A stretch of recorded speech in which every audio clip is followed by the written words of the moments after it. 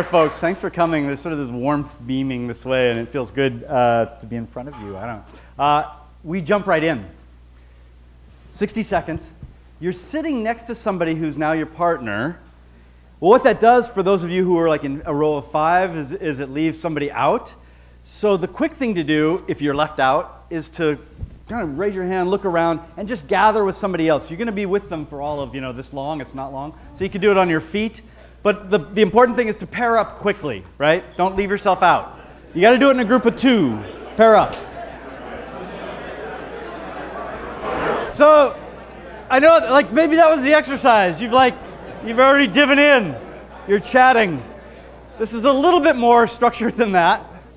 60 seconds, big decision of the afternoon. Decide who's A. Decide who's A.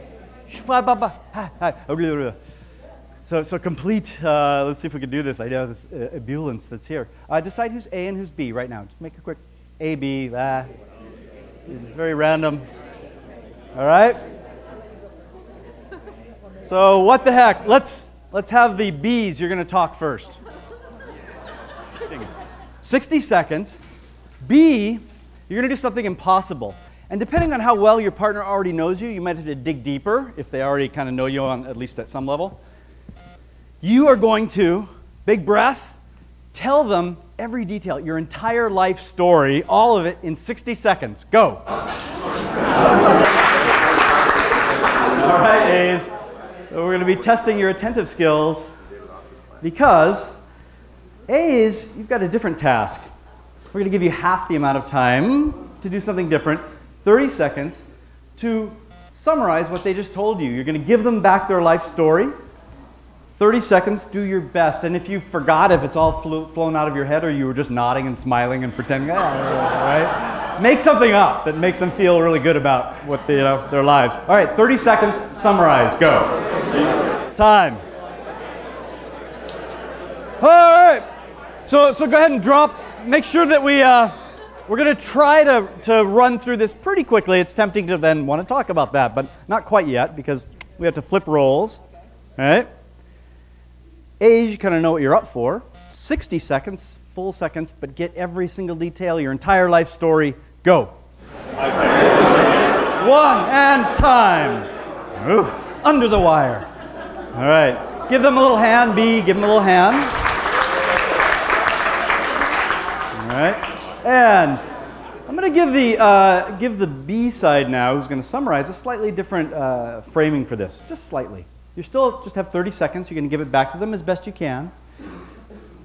But it's tempting when you've got kind of data packed in your head, which is what this is. They just gave you some information, 60 seconds worth. I could summarize that. It's tempting to repeat it back as data, almost like, well, you went here, and then this step, and then this school, and that. Did I get it? Right? As if it was a memorization exercise. And it's more than that. It's a connective exercise. This is somebody's life story. It's not data so much as somebody's flow. So do what you can, now that I've chatted and the details are flying out of your head. Do what you can to knit it together, but really to give it to them in a kind of a coaching tone or like, here's what I heard you say, and you're going to give them a little story back to them, right? Looking at them while you're telling. Do your best. Go. 1 and time. 30 seconds. Woo! All right.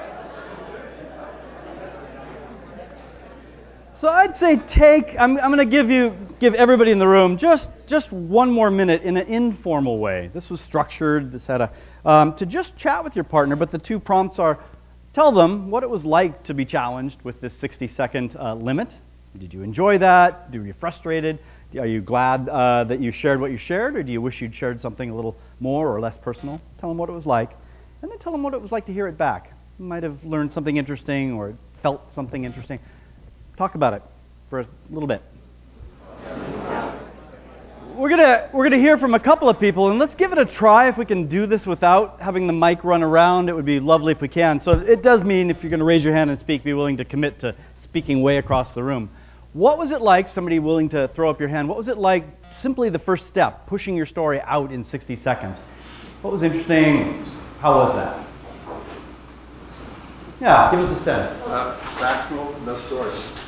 Say it a little bit louder. Factual, no story. Factual, no story, yeah. I wonder, you know, there's probably a good number who share that as well. It's a pretty common way to go. We kind of go through the list, etc. It's impossible to do, so why not just pick a few? Yep, and you had a hand up. So I was going to say, mine was resume. Like I rattled off my resume, and then afterthought was my personal family. Yeah, good thing the family didn't hear you not talk about it, right? Yeah. Anybody take a different tack than the kind of resume approach? Different? Yeah, sure. I'm a sales guy, so my first question was, what's your passion? I followed that question, what do you perform? I had no idea what it was, but she actually kind of took the passion into her work, which is good. Okay, so when did you throw that in, those questions? Those were my first two questions. The first time you told me to look at her and ask a question, you didn't know that. Huh, okay, yeah, it was, got it. So you were looking for underneath. Yep, for what's, yep, yeah. Makes sense. Often people who are not only in sales but successful at it do a lot of the things that we're going to be doing. I'm pointing at the board here for the next hour and 15 minutes or so. They sort of have these in their bones. What was it like to hear your story back? What was interesting? Anybody have something that was, yeah, very back now? Yeah, so I felt like when he said the story back in a different way, that he understood what I said, not just repeating my words, but kind of like, he got it, because he said it in a different way that reflected more meaning than what I said. Yeah. Did your partner have me go second in terms of the repeating? Because that's where I put a little bit of filter. It's almost not fair, right, for the first round, where you don't get to hear it back through this kind of a little warmer story-oriented lilt. Yeah. I was actually very surprised when you kind of connected some things together and made observations about like some of the things that drive me and how I am. Wow. I was kind of surprised we didn't get. Yeah. Like, do you know each other? We do, but not at that level. Not like that. Yeah, right. So, Chad, glinting off. Philip? Is it Philippe? I have no idea, but my guess is that you've got some skills around this where you can kind of discern just from what you've heard that there are some things underneath that might, who knows, you took a kind of intuitive leap on this. Yeah, I started with sales. Yeah. Yeah. That was dipping our toe into the shallow water, and we'll go a little bit deeper as we go. Hello, alumni, and I was realizing this morning, so I built this one because I am one of those too. So hello, fellow tribe. And I'll say just briefly that I get to stand here purely because I opted to come to Haas and go through the MBA program 10 years ago for me. I was late in life, really. I'm 56 now, so I was in my mid-40s. And just had my daughter in the middle of that program, and any of you for whom that happened with a child as well. It was a crucible. And it was a very meaningful program, but it changed certainly how I feel about what I get to do as a human being. I was a filmmaker for about a dozen years before that, freelance producer. Made a good living, but it really wasn't something I was great at, for one. Good enough to get paid, but not flourishing, let's say, and also just done with it, kind of had my arc. This, for the last 10 years, which I've gotten to do because of this program, I kind of stumbled into teaching an elective right after. Loved that. I went home the first day and went, Susan, to my wife, I love this fit. I just aimed at, I want to become full-time here because I like it so much. And I still, to this day, get to do things like this and work with companies around the Bay Area and around the world doing soft skills, which I really care about and haven't gotten tired of yet. I believe in them as a way to lean into being in work environments where you're actually pretty pressured, right? I get to work with the US military and seeing if my stuff would work there, or the full-time MBA program where, I don't know if you're full-timers, but you can show up a little bit like, yeah, show me, right? Which I really respect. So I'm in kind of professional heaven, and it's because of this program. I hope that's true for some of you. Rapport. It's this word that sounds kind of fancy because Americans like it when we don't pronounce the T. Rapport, ooh, yeah. And it's kind of simple, right? Characterized by ease of exchange, feelings of trust. Why should you care? Well, it's a little rhetorical for a sophisticated audience like this, right? But I'd like to hear the obvious answers. Just be willing to popcorn. What are some reasons? One or two word answers, yeah. Yeah, to counter abrasiveness, especially if you're selling, right? You're kind of pushing. Let's go here. rapport leads to free flow of information, and free flow of information leads to better decisions. Boy, nice, yeah, nicely put. There is a kind of efficiency that comes, right? And all kinds of information, whether it's just specifically the kind of data around a project, or maybe some news that's from the kind of edges that you're not in touch with that could be really informative about sea changes that are occurring. Yes? It makes business pleasant. Isn't that something as simple as that? Like, it's fun, it makes things nice. And you know, we could make a metric out of that, like retention, right? We can keep people longer, stay with the company. But absolutely, we're kind of here on this planet for our, what is it? Maybe we get 70, 80 years, who knows? It's good to spend time in environments where you're enjoying yourself. There's fuel there. Last couple we'll do here, and then I'll come to Fabio in the front. People work harder and better for people that they like. There's, yeah, absolutely. And we'll then, if you feel, I don't know, like you're seen by your boss, and they ask you to work late because of a deadline, that, yeah, of course I will, right? Last one, Fabio. Yeah. Because there's only so much you like being a boss. It's a huge part of motivation, right? We can boss people, boss at people. There's a little metaphor that we use, power versus influence. The idea of a hierarchical organization, it kind of needs a fair amount of directivity in it. We've been building large things for the last several thousand years. The pyramids were built through a really kind of amazing bureaucratic structure, if you read about it. And they use essentially rewards and punishments. It's not a bad way to get things done. You have to pay people and perhaps give them corrective measures. But a flatter organization, which is seems to be the trend. I certainly get pulled down to Silicon Valley to do consulting to help kind of make communication more fluid across the organization. It takes this. It takes real skills in leaning into rapport and trust. And so I'm going to give you 3 tools today. Creating a connection, which we'll be about to do to give you some very fundamental skills there. Bringing your full presence is a second, because we connect with people who we both trust, and trust has this equation of warmth and respect, right? So we really want to be our full selves, and giving and receiving value. It's kind of obvious. There are ways to do that. Creating a connection. We're gonna try our first big choreographed exercise. So here's what it is going to look at like, and then and we'll stumble our way through it. Because you're kind of packed in rows. You're going to need to be with one other person like you were. Try to find somebody who you don't know. So introduce yourself to a stranger and just pair up. I would push many of us back into this just so that you kind of have some room, because you want to be all standing, but the rows are too crowded. So simple as that. Once you're all there and you've kind of said hi, I'm going to give you specific directions for this 3-minute exercise. All right? Common ground. Stand up. If you need a partner, I think 3 times we're going to say, stand up, get a partner, right? If you need one, there's a little trick for it in really any situation when there's a big gathering. Often when we say find a partner, people go like, oh no, right? I'll be left out. Right? The old junior high dance floor thing. So here it is. If you really do look around and people have been chosen, just put your hand up bravely. Got to do that. But it also means opening your eyes kind of wide so you can actually see. You're not kind of in your little shell. And as soon as you see somebody else who's got their hand up and catch their eye, walk right toward them, right? Select them, sort of take them off the dance floor. They'll be grateful that you're coming at them. So, anybody need a partner still? Got one, and Julie, would you be willing to give up and, or you got, oh no, you got a partner. Oh, okay.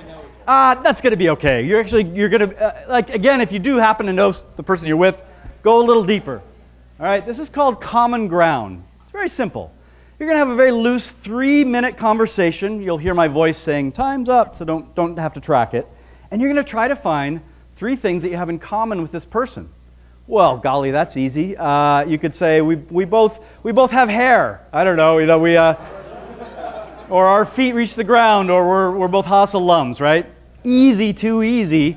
So it's not about gathering the kind of big list. You could do that in 20 seconds. You can get 100 things. It's not that. It's roughly finding 3 things. I don't care if it's 2 or 5, just a few things. And these need to be below the surface. Slightly below the surface, but they could be on the level of values, or things that you're interested in, or past experience, or family. We both have blank, right? So you got to dig a little bit, and you got to open up a little bit. Have this casual conversation. When you find one thing that you have in common, just clock it, say, okay, there's one, and move to somewhere else, new territory, and wait until you hear my voice. I'll interrupt you in about 3 minutes. Go. Time to finish. Time to pause. My goodness. These are lovely interactions, and to pause on it. Who's willing to throw up your hand and just share with everybody in the room one simple thing that you learned that was maybe a little bit unexpected that you have in common? Yes? We both were in Evanston. You were in Evanston? For Northwestern. Yeah. For different schools. Yep. It was unrelated. Yeah, not a huge city. Yep. Somebody else. Yeah. Hey! And didn't know that before, right? Yeah. Yeah. Last one, yeah. Born abroad. Both happen to be born abroad, and you kind of stumble upon that somehow with this kind of directive of find something slightly below the surface. Great. Those are good examples. I'm going to give you, you're going to do this in a second round with a different person, but before we move there, I'm going to give you 2 tools that are designed to really let you move in an intentional way into finding common ground. It really happens naturally, and you did these, and yet let's make them conscious. The first one is called intentional self-disclosure. It's kind of simple. It means what it says, right? Where you actually reveal something about yourself that has a little bit of meaning. It's not just the small talk at the surface. It's a little bit. And you're kind of fishing almost, right? And we do this sometimes. We sort of tell a little bit about ourselves, and the listener either says, oh yeah, that works for me, or they'll say, nope, not there, and maybe they'll offer up something.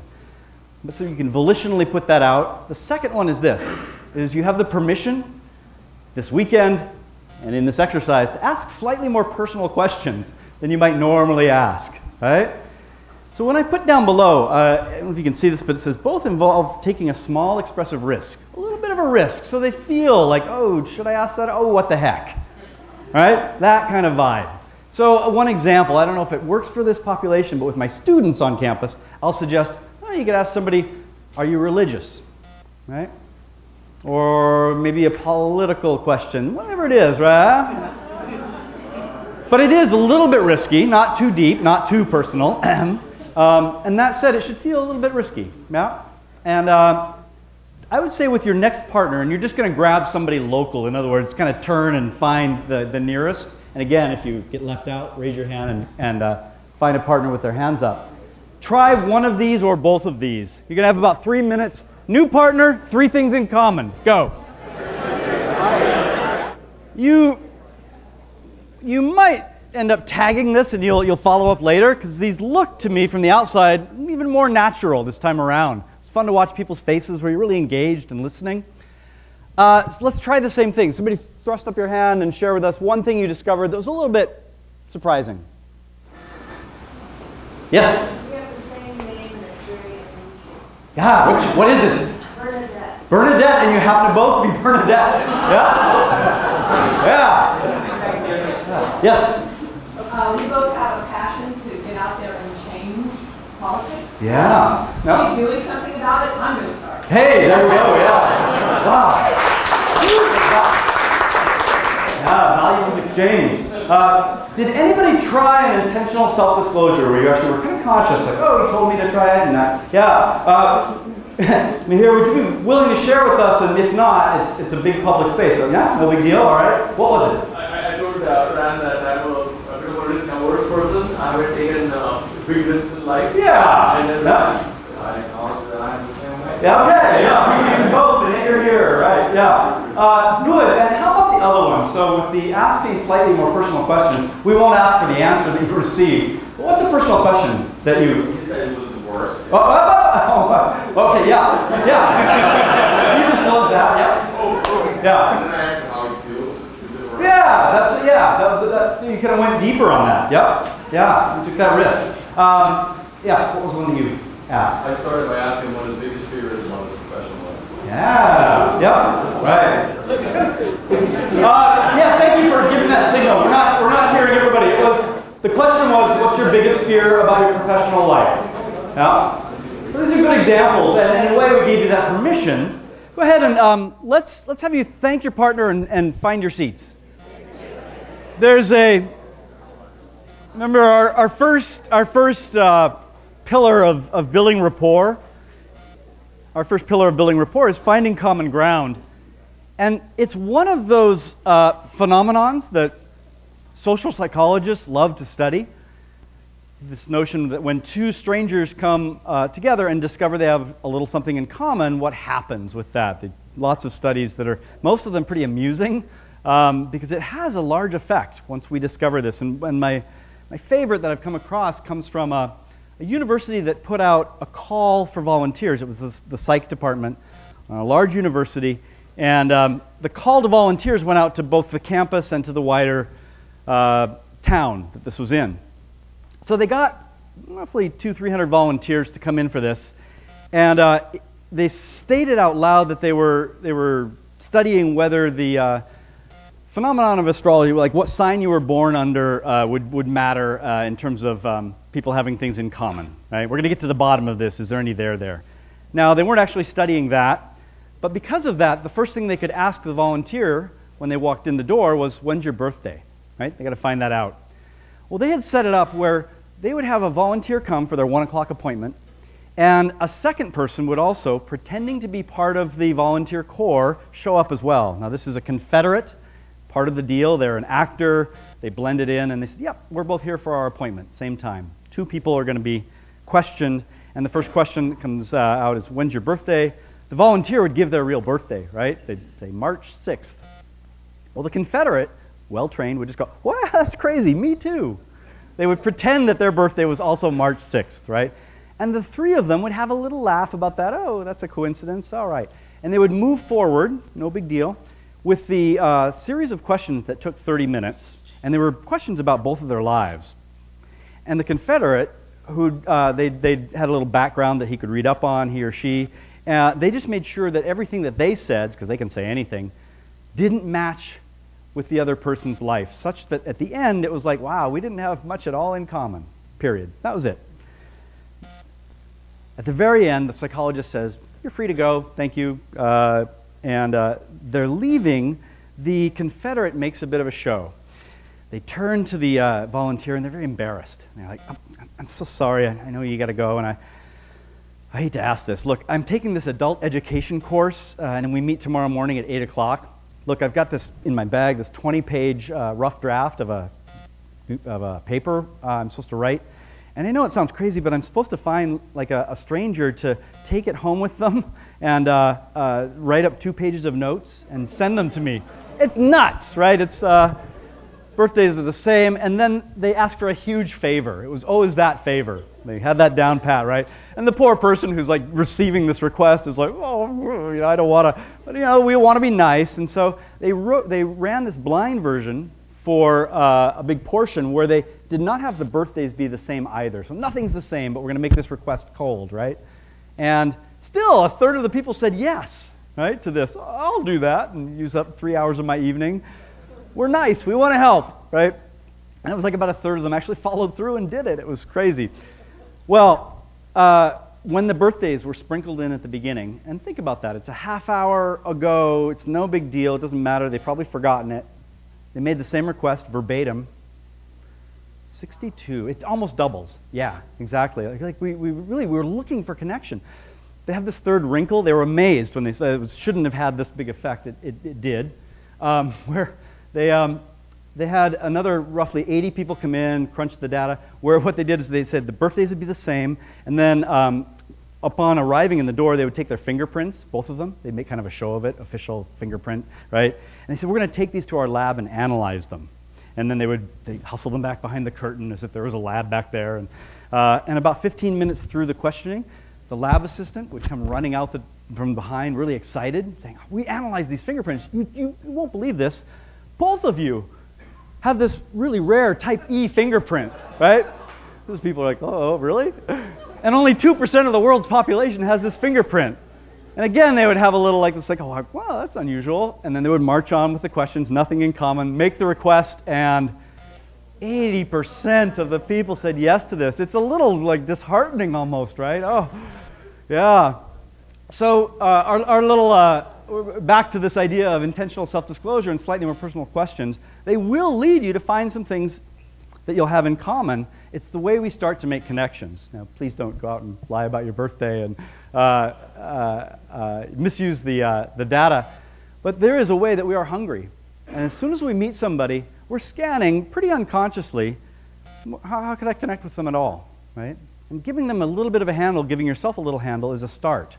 We sort of start with commonalities, a bit of trust builds, and then differences become really interesting. We want to know those too, right? All right, that was number one, is creating a connection by using those two tools. The second one is bringing your full presence. We are going to roar right into this one. It's a pretty quick exercise. It's going to take, I don't know, maybe 5 minutes on our feet. So like the first one, I'm going to have you stand up, grab another person you don't know, and find a place in the room that you can be with them, and I'll give you the instructions. Okay, nobody's left out. We're good? Because we have a ringer on deck.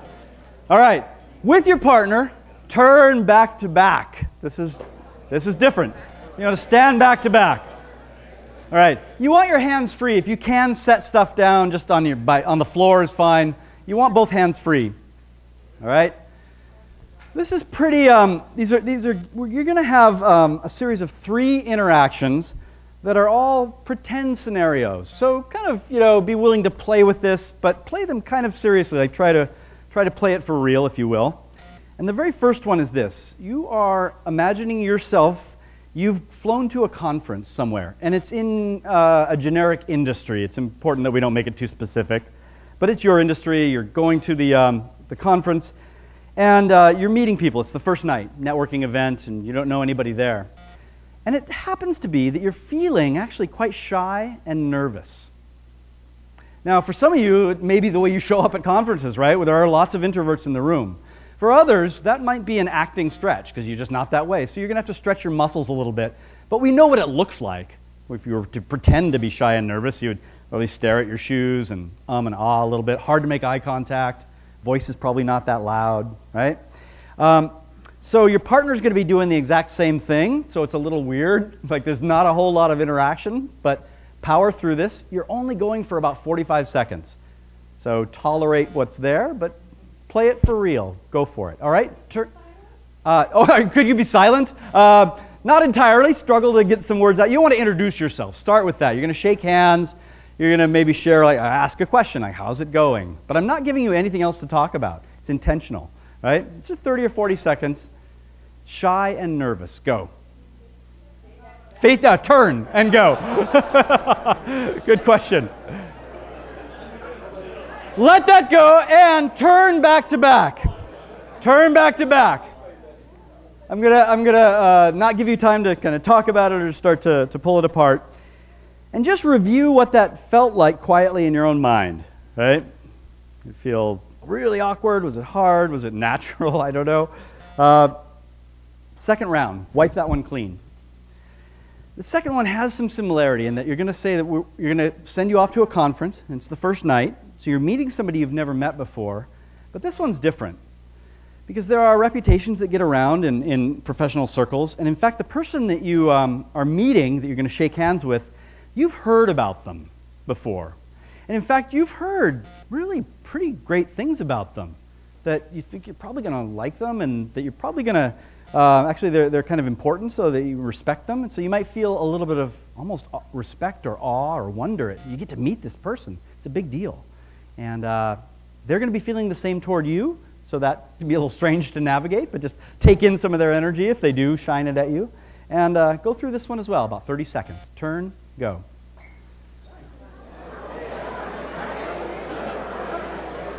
Turn back to back. Back to back. Go back to back again. Last round.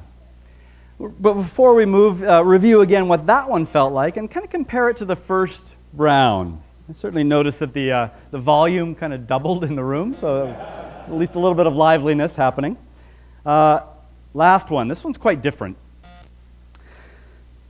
This person who you're standing back to back with is somebody who you haven't seen them in, I don't know what your age is, but 20, 30 years. It's been a long time, and here's why. They were your very best childhood friend when you were 5 years old. So imagine you're the same age. Just make that okay. And for 5 years, you played with them every single day. You had birthdays together. You would get into trouble together. You grew together. They were kind of your soulmate, playmate. You loved them. And when you were 10, one of you, your families had to pack up and move out of state or out of country. You lost touch. And for some reason, you know, there was no, you didn't keep up with them. And you've always kind of carried a candle for this, right, this person, but you've given up hope that you would ever see them again. Well, you're at SFO, you're at the airport. Either somebody's coming off the plane, you, or maybe it's a random, one of those random 1 in a million encounters. The person you're about to turn around and see was your very best childhood friend, and you recognize them instantly. Turn.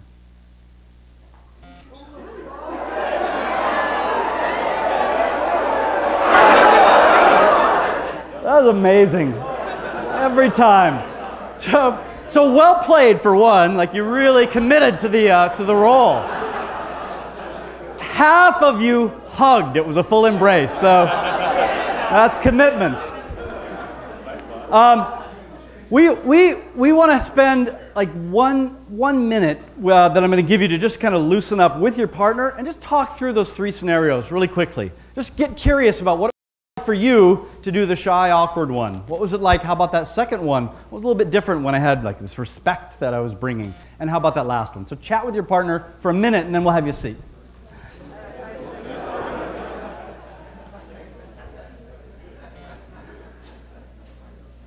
It's real quick to see what collective experience is in the room. Somebody shout out answers to this one. Yeah. I think what we felt was that if you are from class or an MBA program, yeah, it's very unnatural that you stay shy and nervous. Yeah, that's right. Yeah, so you had to really act. Yeah. I just wanted that session to end. It felt so weird. I just wanted that session to end. It felt so long. So I had planned to go for a full 45, and I was just watching the pain on a lot of faces. So we went about like 25 seconds. It was very short, that one, right? And fair enough, right? And you're right that you are Haas students, and so it might have been hard to do that, but I would guess most people in the room had some level of access to really feeling kind of like, oh, this is like long and uncomfortable, right? Even though you were just pretending. The second one, I'm curious, what was a noticeable difference with that one? Yeah, that's nice. I'm so glad you could take that in, right? They're like, oh, they're happy to meet you too. Isn't that something? Yeah. Yeah, that's true. Yeah. It's true. Yeah. There's that. That said, it feels better. Simply that at the simple level. There's a way that some folks have really learned to kind of navigate their shyness and in terms of meeting others or getting more comfortable with networking, which for a lot of people, even once you become pretty salty and seasoned, is still like, there's something there that comes up, old stuff, is they do a little bit of a heuristic, which is to pretend that the people that they're meeting are somebody who they're really happy to meet, or pretend that the other person is a genius. That's another one where you get like not in terms of like a crazy genius, holy cow, but just really intelligent, and you just kind of make that assumption.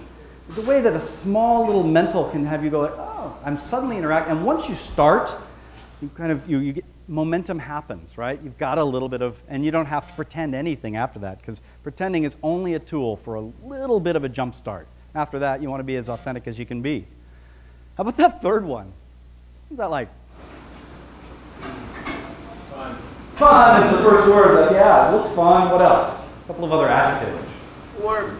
Warm, easy, I heard. Anything else? What did you say that again? It was pretty deep. I'm a little touched hearing that, really, because we're just pretending. This is an old childhood friend, but we often have kind of fond nostalgia, and there's a way that you probably just assumed trust, right? Somebody's coming at you like this, and you're like, wow, okay.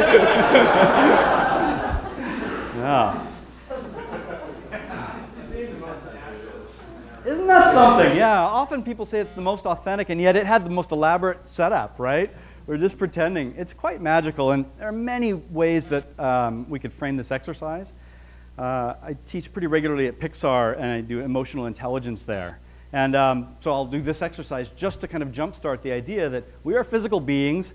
We don't live all entirely up here, and this gets you into your body. And what about that? What kind of feelings can we put linguistics around language? Where I'm wanting to go is this idea of full presence with this one, right? Because there's a way that we can kind of bring ourselves, our full focus, which that last one, you were probably very focused until, you know, if I had to let that go on for another 3 minutes, you would have been like, well, where do we really go with this, right? It has its limit. If you bring your full body, your full self, and contrast that with the very first one, where, you know, whatever exaggerated behaviors you had, there's kind of a slumping, and your chest is a little collapsed, etc. These little bits of like, I'm really here, I'm really fully with you, serve our connection. We want a combination of warmth and strength when we're trying to connect with somebody. That's where we're going to build trust. It's something that it needs kind of both of those to have the combination really work. We have time. We have 15 minutes left. There's some of you may know this quote. The idea of how do you translate this into the vernacular? What would you say? Fake it till you make it. Yes. I have a few LeadCom MBA students who, lovely to see your faces, and we've used this for years.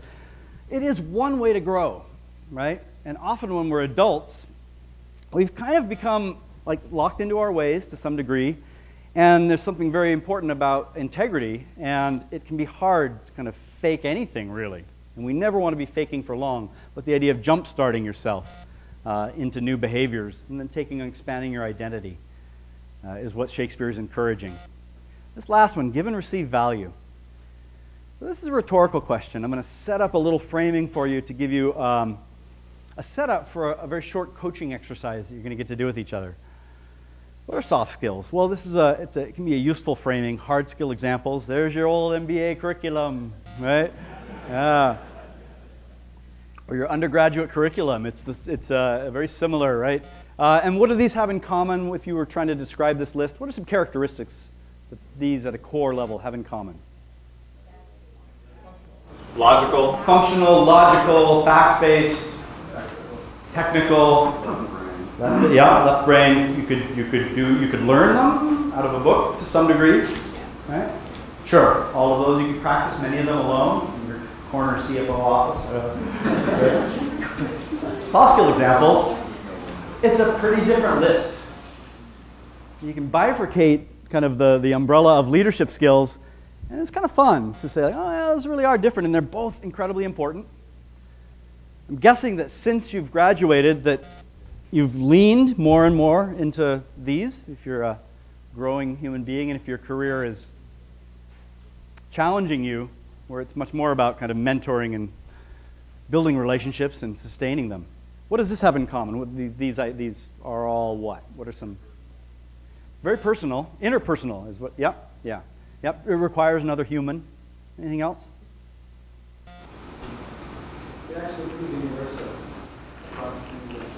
Yeah, I would agree. Yeah, if you've kind of got those, maybe you could transfer industries and, you know, then study up like crazy to get familiar enough with the language of a new function. Yes? A little bit louder. They're all rooted in emotion. I would say so. Sometimes I hear emotional intelligence for all of these, right? There can be some kind of self-limiting assumptions about these that, oh, well, of course you could learn these, you just apply yourself, but these are more like fixed, right? It's like a half-truth of that. Your family system might have given you facility with some of these, or your culture. But as soon as we start thinking like I can never be a good negotiator because I hate negotiation, it's a story more than it is fact. I mean, you might hate it, but that if you sort of drill into that, you could limit yourself. So the idea that we can always be learning these, right? So these are the ones that are going to be the spine for our exercise, and here it is. You can just take a minute sitting by yourselves to identify one from that list. That's not your strongest attribute. Something that, and it says make some notes. These can be mental. If you wanted to scribble a thing or two, that's fine. I'm going to give you about a minute to just collect some thoughts on how the skill you've chosen would be very specific to you now in whatever function you're doing, or in your personal life as well. I'm fairly open to saying personal and professional are often just integrated. It doesn't really matter where they give value. So you do want to pick one, and or something that would, if none of these resonate, pick something that would be a soft skill that you're like, that's very specific. I really want to be able to do that. Right? And what the coaching exercise is going to look like is you're going to do this normal thing where you stand up and you find partners, right? And here's the prompt. You're going to tell your partner. You can describe why it would help you get in your career, and then together, you can say brainstorm ways, get some dialogue going. Let your partner help you. Maybe they've got a little facility in this. They could ask you, what have you tried? That's it. And you're going to have about 2 minutes each way, so it takes a little, choreography, and you'll hear my voice. I'll say, all right, time to switch. So, jump up, dive in. Last time on our feet.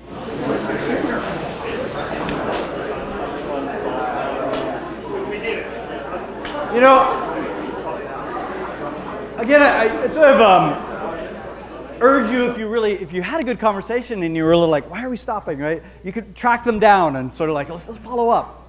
I want to reverse the order here, just to start here, just to hear from a couple of folks with this one, not the value, but the trust. Anything come to mind when you play it back?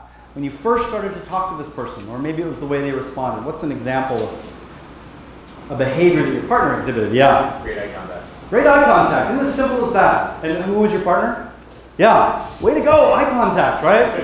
Especially when we're talking, we want to be looking at the other human being, right? And the data is roughly 70% of the time, right? Which is interesting, as I'm sure sometimes it's like most of the time, but that's really 2/3. It's not like the stare down, like I'm really, really looking. But it's also not kind of, being kind of distracted or not, the connection really matters. Somebody else, different behavior, yeah.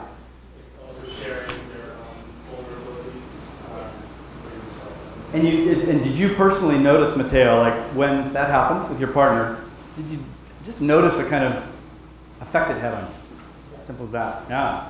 And maybe a willingness or a desire to be reciprocal. Yeah. This exchange, right? Somebody comes, they're brave enough to be open and tell you a little bit of I'm not so good at this. Often we're like, oh, I'm going to give that back, right? It loosens us up. The person who offered that at first is the brave person, right? I mean, not of the pair, that's the brave one, but it is an act of bravery.